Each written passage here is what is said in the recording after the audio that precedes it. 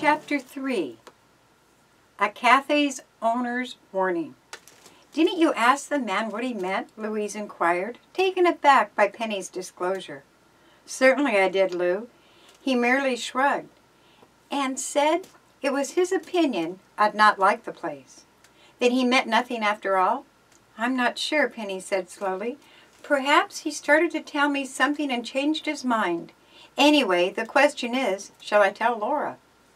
"She'll never take the job if you do." "That's what I figured. Of course, if the place is undesirable, we wouldn't wish her to have it." "Why not wait until we learn the outcome of the interview?" "Perhaps that would be wise," Penny agreed. Laura had paused to wait for her two friends, so the girls quickly overtook her. "Shall we wait outside or go inside with you?" Penny inquired. "You don't mind coming along?" Laura said timidly. "Not in the least. I wish you would. I dread interviewing with strangers." The three girls led themselves through a dirty picket fence and made their way to the porch.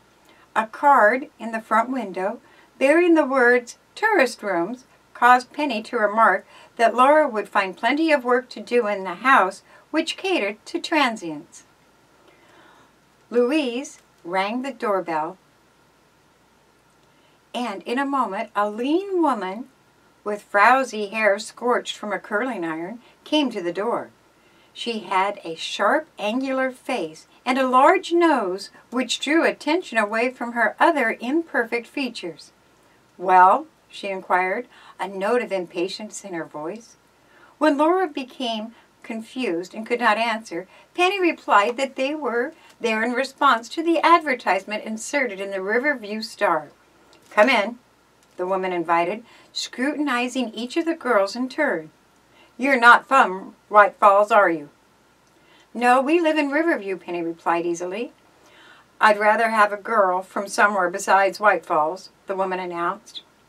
"But I warn you, the work is hard. There's scrubbing and washing and ironing to do. You look rather young to me." "Oh, I'm not applying for the position," Penny said hastily. Laura Blair is the one who's interested." "Your name is?" "Mrs. Anna Comstock," replied the woman, turning to gaze at Laura. She frowned disapprovingly. "You're not very strong, are you?" "I've never been afraid of hard work," faltered Laura. "Well, I don't know," Miss Comstock said doubtfully. "Laura has considerable experience in cafeterias and restaurants," said Penny. "I'm sure you'll find her both capable and willing." "I might take you on trial basis," the woman told Laura. "You'll start in at $4 a week, board and room." "But the advertisement said $5, Laura protested. $4, take it or leave it. Later, if you're a hard worker and know how to mind your business, maybe I can raise you to $5. Laura glanced despairingly at Louise and Penny, and, ignoring their signals, said in a subdued voice, "I guess I'll take it." "Then get into your work clothes right away," ordered Mrs. Comstock briskly. "I'm in the middle of a big ironing. You can take over while I do my grocery buying." Before Laura could reply, footsteps were heard in the hallway. A short, pudgy man with alert, darting eyes entered the parlor. He glanced sharply at the girls. "Who are they, Anna?" he asked rudely. "The new housemaid and some of her friends," his wife replied. "We'll help you bring in your luggage, Laura," Penny said quickly. She and Louise carried the heavy suitcases to an upstairs room which Miss Comstock assigned to Laura. It was a plainly furnished chamber with an ugly wall and an uncomfortable bed. "Laura, do you think you really wish to stay?" Penny inquired. "If I'm a judge of character, Mrs. Comstock will prove to be a hard taskmaster." "Oh, I expect it, but I'll stick it out for a few weeks anyway." Penny glanced at Louise, wondering again if she should tell Laura what the cafe owner had said about the old mansion. Before she could speak, Mrs. Comstock's voice was heard from the foot of the stairway. "Hurry and change your clothes. Miss Blair," she called, "I want to get started at the ironing." "I'll be right down," Laura promised. She changed her shoes and dress and then leaving Penny and Louise to unpack the suitcase for her, ran down to the kitchen. "I believe we should wait around for an hour or so," declared Penny to her chum. "Laura may change her mind and decide to return with us." "Yes, I agree, Louise. Miss Comstock is starting out like a slave driver. It looks as if poor Laura will not have much free time for herself." "I didn't care for her husband either," announced Penny. "He acted so suspicious of us." "Just his rude way, I imagine." They had finished hanging Laura's garments in the closet when Louise, who chanced to be near a window, noticed Mrs. Comstock going down the street, market basket in her arm. Feeling that the coast was clear, the two girls ran to the kitchen to talk with Laura. They discovered her hard at work at a huge basket of ironing. The sink was filled with overflowing with dirty dishes. "I know I'll never make good here," Laura said anxiously. "Mrs. Comstock expects me to finish the ironing, do the scrubbing, and the dishes before supper time. I can't possibly get half of it done." "I should think not," exclaimed Penny indignantly. "Mrs. Comstock should employ an octopus, not a mere human being." There's the dusting to do too," Laura added. "We'll help you," Louise declared.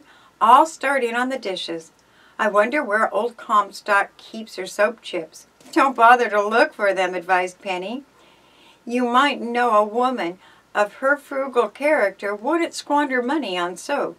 She found a dust cloth in the cellar, and while Louise devoted herself to the dishes, began an energetic attack on the furniture. It was a tedious task, for the large room was crowded with massive pieces of bric-a-brac, and upon each wall hung countless numbers of paintings and portraits in heavy frames. "Good afternoon, General," clowned Penny, making a mock bow before the picture of an ancient warlord. "What a scowling old fellow you are! The Comstock temperament, no doubt. Would his generalship like to have his face wiped?"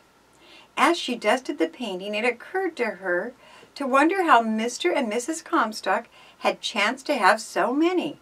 If the portraits had been done by worthwhile artists, she knew they must represent a fairly large sum of money. Yet the Comstocks had not impressed her as persons of interest in art. Doubtlessly, the pictures and the massive furniture had been handed down by more prosperous relatives. Penny dusted the lower floor and then went back to the kitchen, where she wiped the dishes for Louise. Laura worked doggedly at the ironing, but the pile of clothes in the basket melted slowly. "I'll never get through before dinner time," she declared nervously, glancing at the clock. "Mrs. Comstock is due back here any minute." "Why kill yourself trying?" demanded Penny. "The more I see of the place, the less I like it. I'd like to make a good impression, but these clothes are so hard to iron. They are wrinkled and dry." Laura reached upon the shelf above the ironing board for a sprinkling glass which stood there. Her arm brushed against the bottle of bluing left uncorked by Mrs. Comstock. Before Laura could prevent the disaster, the bottle upset and tumbled down on the ironing board. An ugly blue stain spread slowly over her white shirt. "Oh, what have I done now?" Laura cried in dismay. "I've ruined one of Mr. Comstock's shirts. Now I'm certain to lose my job." "Do, do, do, do."